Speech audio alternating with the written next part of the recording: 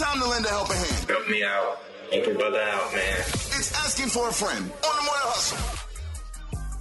Morning Hustle, Head Cracker L'Oreal. We are asking for a friend, and they sliding in them DMs. That's right. And they said, hey, Morning Hustle, I've been talking to this guy for a little over 3 months, and let me just get straight to the point. The sex has not been successful. I thought the first time maybe it was nerves, but after about the third time, it's not never going to get better. Now, my girl says, since I used the 90-day rule and made him wait, I owe him at least 30 days to see if he could get it right.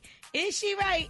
And what if he never gets it together? See, Girl. That's why they got samples at Costco, so you can try it out to see what it is beforehand. But I understand maybe you had to install this 90-day rule because maybe some things went sour. Maybe you gave out too many samples and you feel like there's nothing left in the tray, right? Mm-hmm. So because you made him wait, you owe him those 30 days to figure it out. You owe him 30 days? Okay, owe is a strong word. He deserves these 30 days. She's being very childish with all these days and 30 days and 90 days, and this is why you probably turning the mood off. At the end of the day, I couldn't be in a situation where it's all these stipulations. How can you let your guard down and want to be comfortable sexual if it's like, oh, well, 7 days, 7 pumps, 7 hours. It's like, girl, shut up. Like, if it's not going to work out, if it ain't work out on the third try, I'm going to just say that it's not working. Y'all not compatible sexually.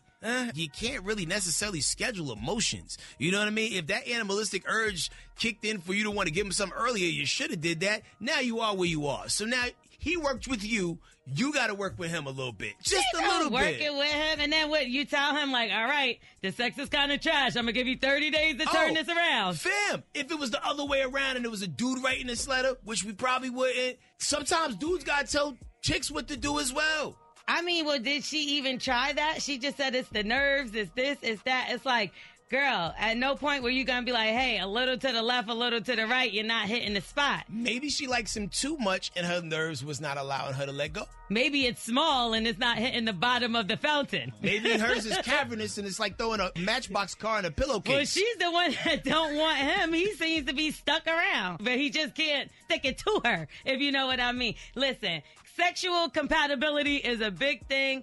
I don't think you should force yourself to want to have sex with somebody you don't want to have sex with. You know, like, when you start any job, you get a little bit of training.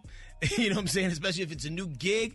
Some people get it right off the bat. Some people not so much. Hustlers would say, y'all, 866-HUSTLE-8, 866-487-8538. Good morning. Oh, my God, this has got to be the dumbest thing to irritate somebody early in the new year on a Friday morning. 90 days? Who in the world came up with that? Steve Harvey, Rev Run, Tyrese, and the books that they put out? Listen, if the sex is garbage, it's garbage. It is what it is. Period. It ain't no you going to come back from it. If the meat ain't meeting your standards, then you cut him off and keep it pushing. You waited and thought it was going to be good, thought he was going to lay more pipe than the Mario Brothers, and he ain't do nothing. He ain't knock it out the box. He ain't knock it back out. He ain't shuffle your IUD around, and then your girlfriend trying to tell you that you got to wait. You owe this man 30 days. You don't owe him nothing. You don't owe him a phone call or nothing. So if he's a good dude, you keep him for the goodness, but you find somebody else that can smash some cake. Ladies and gentlemen, that is Danielle from Riverdale who walked so some of y'all can run.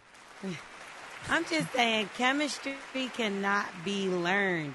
It's like not on day one, not on the 30th day. If it's not working, then it's not going to work. You waited 90 days for it to work. That didn't work. Now you're going to wait 30 days for the sex to be good. I can't stand her in these timelines. You know, and there's one thing to talk about chemistry, right? You know, it may be like, all right, cool, the sexual attraction isn't there, but it's another thing if you're talking about like, as far as like finishing moves, things that get the jobs done, your pressure points that, make certain things pop off. Some of those things you have to learn that from person to person because not everybody has the same stimulation points. So, I guess maybe we need a little bit more clarity in what actually was it being activated? Was his moves right? Not trying the right angles and positions, or if just like, you just aren't physically doing it for me overall. 3 times of having sex and it's not like you don't like it, that's not good. Like, I can understand all right, one time, maybe it wasn't working out. That's happened to me before where I've like dealt with the guy and was like, this is trash. And then the second time I was like, oh, maybe it wasn't that bad. But no, I couldn't force myself to be with somebody for 30 days that I'm not attracted to sexually. Yeah, I mean, sometimes it's the sad byproduct of just, waiting too long, or God forbid it was one of those situations where they waited till they got married to try it out, and then you're really jammed up, man. But, man, what should she do? Because I imagine some of the hustlers out there have been in a similar situation. 866-HUSTLE-8, 866-487-8538. Should she just call it a day? Or, be a little bit more assertive explaining what she wants from this person? Or it's time to pack it up and go? We don't know. We asking for a friend. Holla at us. We are the Morning Hustle.